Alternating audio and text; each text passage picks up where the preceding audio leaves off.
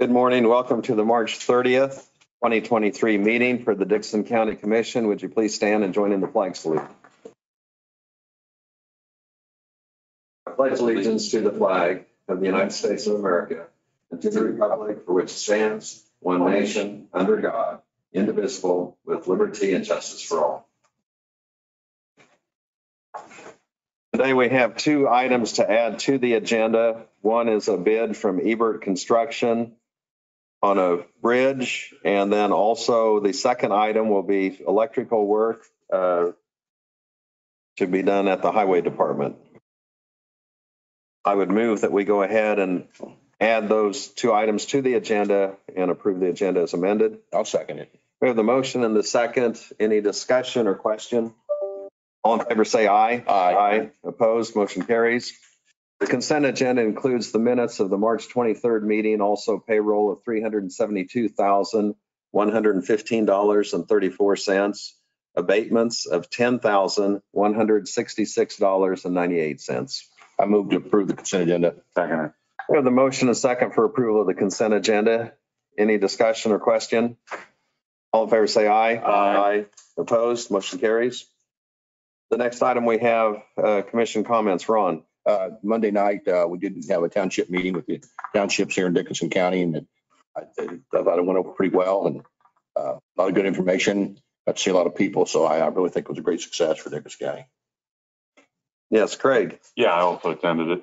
I'll be attending the North Central Regional Planning Commission by Zoom at 2 o'clock this afternoon.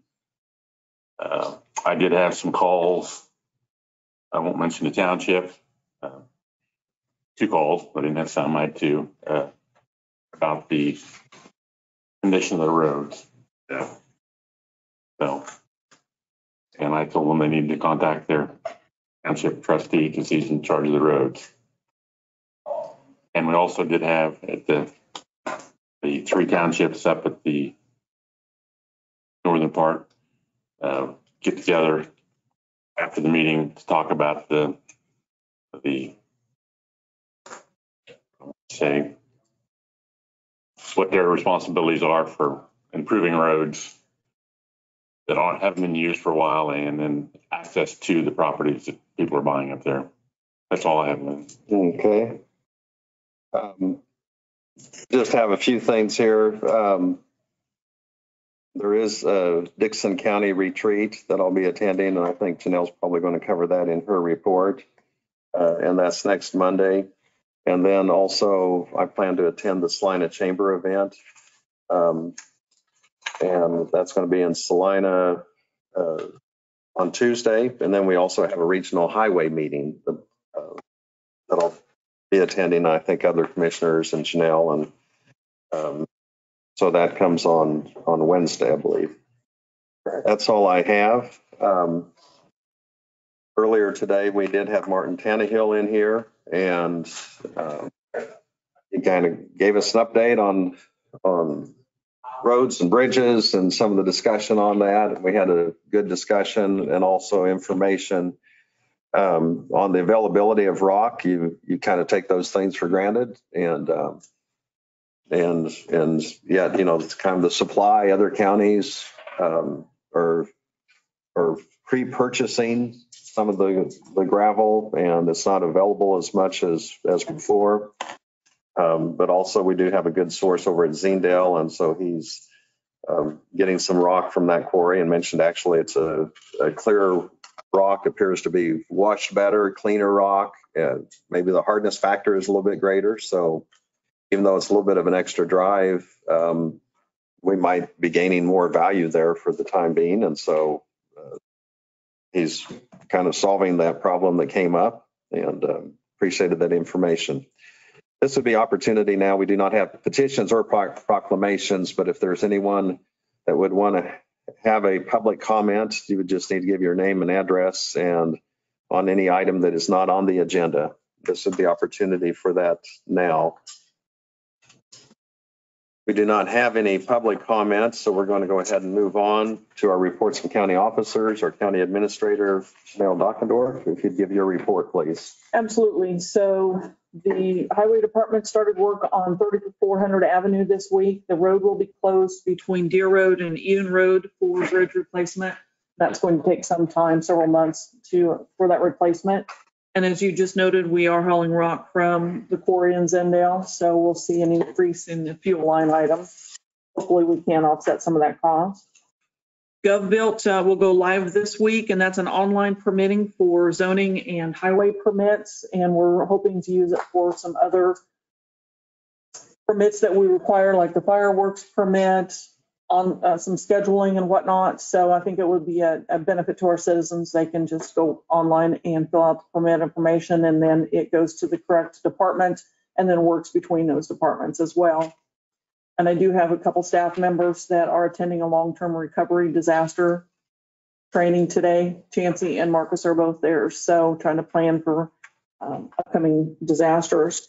And also, as you said, the items for agenda, but we do have a retreat where we're bringing in all of the managers and elected officials to talk about what we plan to work on this year, what our goals are, what we want to look like as we're going into budget. I think that's very important. And then we'll ask the commission to come in as well and visit with us on that. See where we're all at on that. And that's all I have right now. Okay, thank you.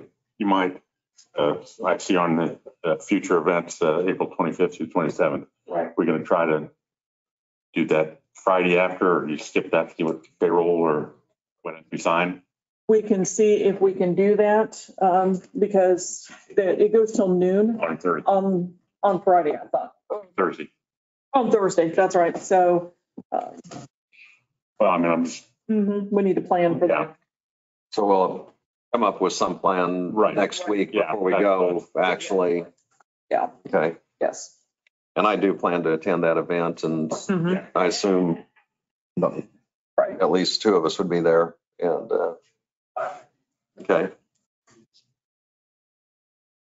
And, you know, on that, I don't know that I would go to the early session. They had one on succession planning. That's fine. And yeah, I'm like, Okay. yeah, I mean, I think I'd have to leave by 8 and Yes. get out there. I'm not the, we've been on that discussion before, actually, and so. Okay. if anybody ought to go, it'd be Janelle. Well, I was going to ask if Yeah, I you're mean- comfortable with that. I will. Yeah, I mean, if you want to, I mean, I'm not going to say you have to. Okay. Although that's kind of what I'm hearing. Well, is there any other staff going or? Turn up your hearing aid. Okay. Yeah. No, I will get signed up for it. But you'll be here Yes. after we're gone. Okay. Okay. Our county counselor, Doug. We're moving forward towards the tax sale. We have court appearances on April the 5th in front of Judge, I think it'll be in front of Judge Roger. And what happens at that time is if those haven't been redeemed, or paid up current, I should say, not redeemed, but paid up current, why then they'll be moving towards the filing of the order. And that will cost $550 to each of those individuals that have fallen behind. And so we're hoping that they will get those taken care of. Now, I checked with Leah just a little bit ago, and she said there was another 6 or 7 that had been paid off yesterday or this morning. And so as soon as that gets to me, why then we'll reduce those numbers. But I'm anticipating right now, without subtracting the 6 or 7 here, that they're at about 70 parcels. That's quite a few. And so hopefully they can get taken care of before we have to take judgment and then move forward with the sale after that. That's all I got. Okay, Thank you. thank you. Under notices and communications, we have our quarterly newsletter from North Central Regional Planning Commission, and gives us a little bit of an update on items they're working on. We've also received our newspaper from the County News, which gives a little bit about what's going on nationally. We did have a couple of emails that had come in, and they were just in regards to, one was concerned about the proposed wind turbines and wanted consideration towards a moratorium being placed on that until some of the safety and other issues can be investigated, and also the size and the heights. And they had sent us a chart that gives an idea of how tall some of those are. And I guess sometimes they vary from one area to another. And so we also did receive a pamphlet on infrastructure development, and it's kind of pointing out another viewpoint on that they had the wind turbines, and that it actually, the wind energy had a positive economic impact, and it was helpful that they were actually able to lower their tax rate, and told where some of that monies potentially could go to. So as that issue gets closer to coming to the county, and there's discussions and activity that's taking place throughout the county, and I'm sure we'll receive additional information on that. I believe that's all I had as far as notices and communications. Was there any other comments that any of you had received or information that you needed to share in regards to that?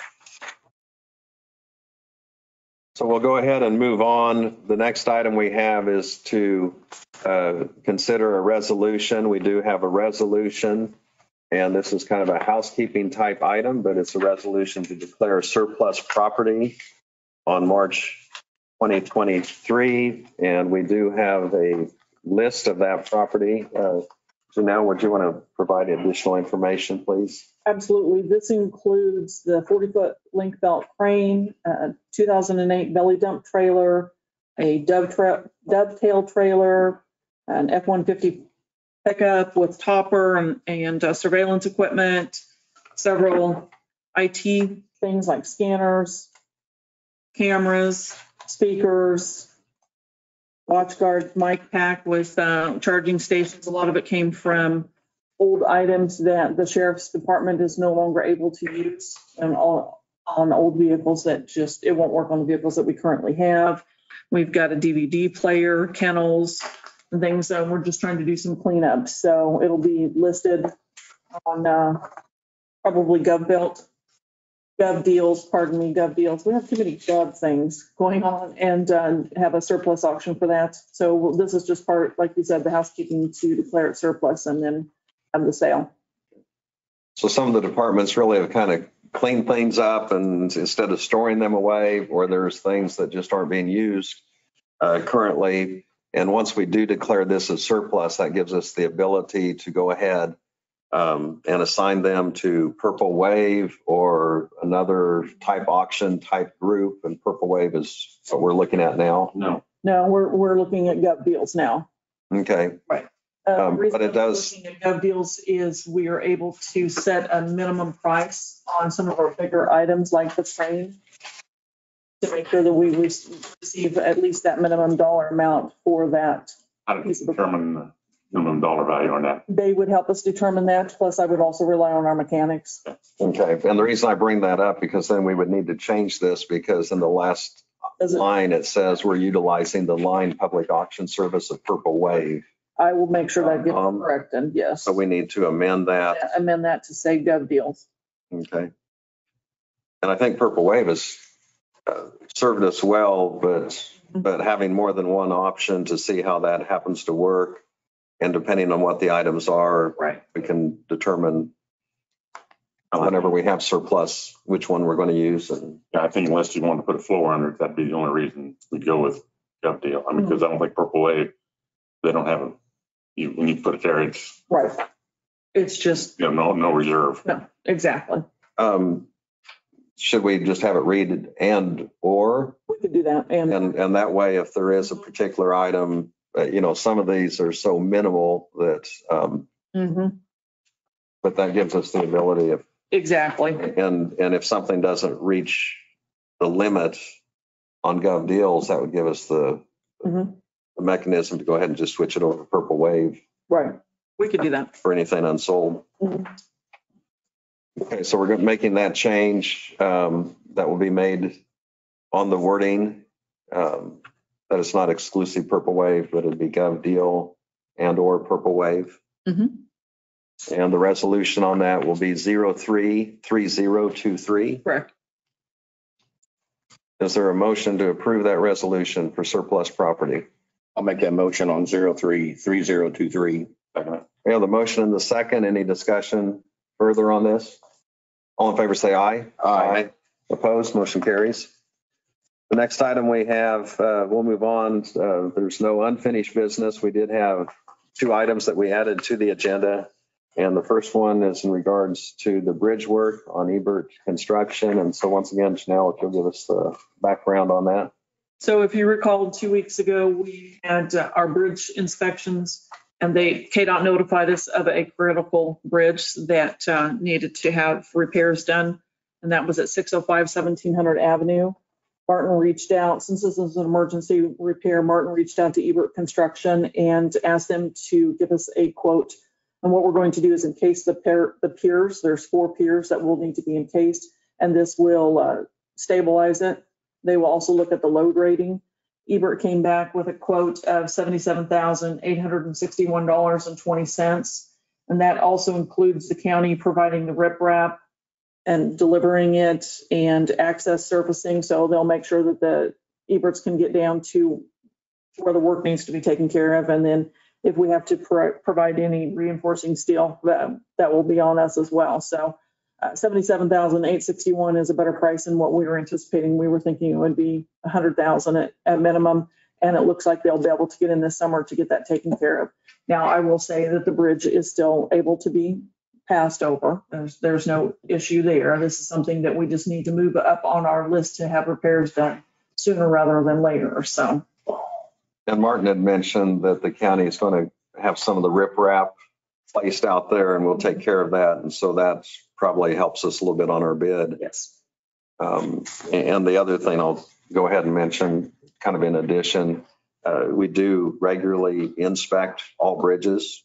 And this is an example of where a bridge was inspected, and especially with the water level being a little bit low, it exposed some of the damage there more easily. So visually, we had pictures and right. And so it's necessary to replace the bridge, but also the safety of the bridges is something we pay attention to. Okay, we have the bid, $77,861.20 from Ebert Construction of Wamego. I'd move that we approve that bid. I'll second it. We have the motion second. Any other discussion? Yeah. I see their anticipated work schedule is 10 days per week. We're gonna have some overtime, and it's probably then That is very possible, yes. all surveying traffic controls, so we'll have to have people out there for that. Mm-hmm. Okay, yeah, They are are they certainly. expecting, anytime, they can take 2 weeks, a week, I should have asked this earlier, I'm sorry. What their time frame is for this? He doesn't say on that. I probably looked at that, yeah. Yeah, Okay, I mean, we're gonna have to go with it, but. I would find out, yeah. Because I thought he doesn't have that in here, and I don't think Martin said that. Maybe before we deliver that contract to them, that question could be asked, and if there was something Right. unusual about the time frame. I see temporary shoring, that can be reduced from the, they may not need it, so, I mean, there is We a don't step need here. that. Right. Okay, we have the motion second. All in favor, say aye. Aye. Opposed, motion carries. The next item we have, once again, Janelle, this is for electrical work. So if you recall, we put up a new building at the highway department to replace the Quonset hut that I'm surprised that the roof hadn't caved in. And we would like to include electrical work in there. So Martin reached out, he asked for 3 bids. We were only able to receive 2. And that's for a 100 amp single phase panel along with a 2-pole eye line and a 100 amp breaker. And that's for the 4 high bays and 8 truck plugs, because we'll be able to plug our equipment in there, if I can say that right. And then 2 door openers. I guess the doors are quite heavy and it's hard to open them up individually. And then all the pipe and wiring needed for that. The owners will cut the concrete and remove the patchback so they can install the electrical. We'll run it along the name just escapes me, apologize. The steel, I'm sorry, the frame. We'll run it along the frame, and so it'll be easily installed there, so that will help. They should be able to bore underneath the footings.